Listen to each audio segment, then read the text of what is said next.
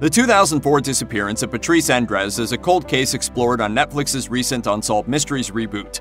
Nearly 20 years later, no one is any closer to finding out the truth. What details got left on the cutting room floor? This is the untold truth of Patrice Endres' mysterious disappearance. If you haven't seen the Unsolved Mysteries episode, here's a quick recap. On April 15, 2004, Patrice Endres' day began like any other. It was a typical Thursday. She had several appointments at her hair salon, Tambers Trim and Tan in Cumming, Georgia, a small town about 45 minutes northeast of Atlanta. She had just finished up one of those appointments at around 11:30 a.m. and was ready to heat up her lunch in the salon's microwave. Endres was a well-known member of the community, and her shop had stood for several years already. As far as anyone knew, she didn't have any enemies. No one seemed to particularly dislike her, and her shop was never the site of any kind of trouble or crime.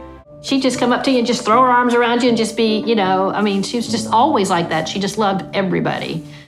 So it's very odd that sometime between one client leaving at 11:30 a.m. and her next appointment showing up at noon, Patrice Endres disappeared in broad daylight. Endres' noon client couldn't find her anywhere on the premises, so they called the police, who came out and also couldn't locate her anywhere in or around the hair salon.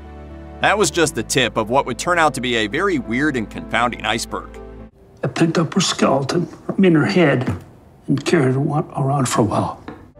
There are a few interesting details about the cold case that the Unsolved Mysteries episode cut out. One was an eyewitness who claimed that on the morning of Patrice Endres' disappearance, she saw a white van parked outside of the salon, and she also spotted an unknown male. Police brought her in for questioning.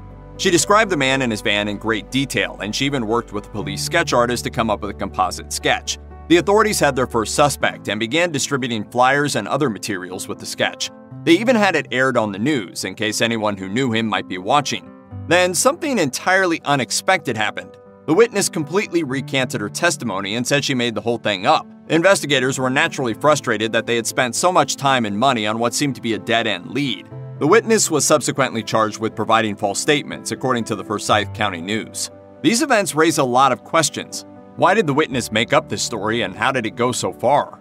According to Unsolved Mysteries, two other witnesses also saw a vehicle outside of the shop, a car, not a van. How did these accounts compare to the false testimony? Was the witness telling the truth, but someone or something forced her to recant her testimony and claim she lied?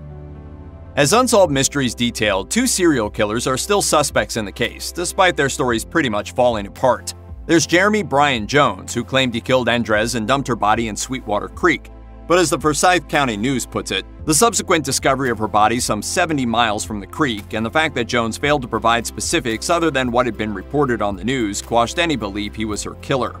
Jones ultimately recanted his confession. Then there's Gary Michael Hilton, also known as the National Forest serial killer, who committed a string of slayings in North Carolina, Florida, and yes, Georgia. All of these acts took place in national forests, hence the moniker. But here's a detail that Unsolved Mysteries left out.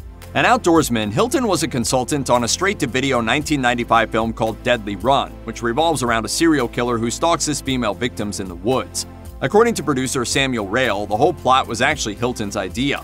Rail, also a lawyer, had Hilton as a client and acquaintance, and when Rail mentioned that he wanted to make a serial killer movie, Hilton brought up the idea of the killer using a large forest as his hunting ground, according to CNN. It wasn't until Hilton's capture in 2008 that Rail realized that Hilton's idea wasn't just a story, but a preview of sorts of what he planned to do.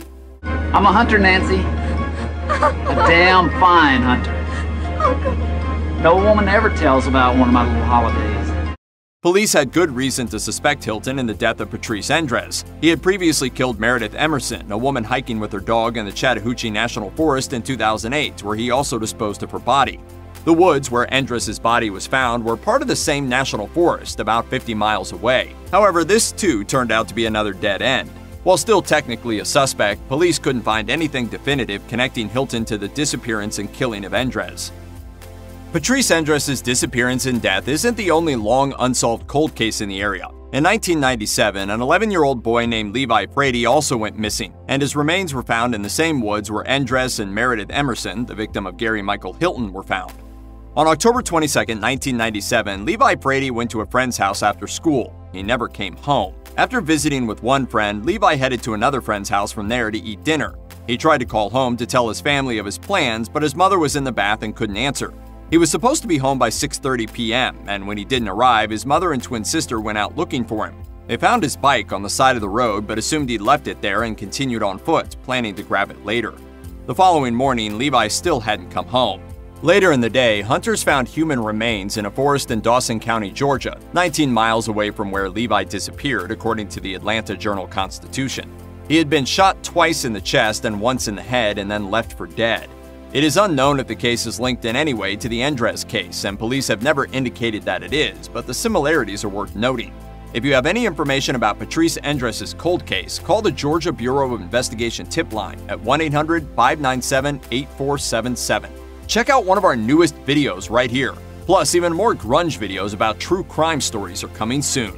Subscribe to our YouTube channel and hit the bell so you don't miss a single one.